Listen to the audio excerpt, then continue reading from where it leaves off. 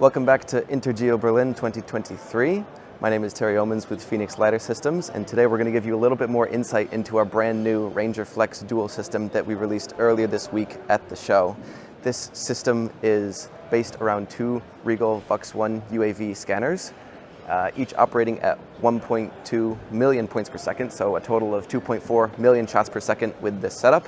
Also integrated into this system, you can see we have a HESI sensor in the mast for our camera. And what this HESI sensor is for slam assist as we're driving maybe through a tunnel or under a bridge, through a forest, areas where you would have a short period of no GNSS reception.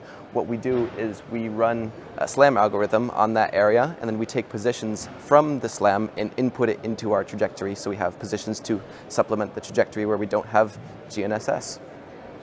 Also, a unique feature about this system is this head of the scanner is totally removable from the entire setup. It has its own GNSS system built in, so you can actually remove this unit and put it onto a drone or onto a backpack or other mounting options by Phoenix LiDAR. And that operates off of our V-mount system, which we also have cameras for that integrate directly with. And what this does is removes the need for a bore sight when you add or detach cameras, or when you remove it from the mobile configuration.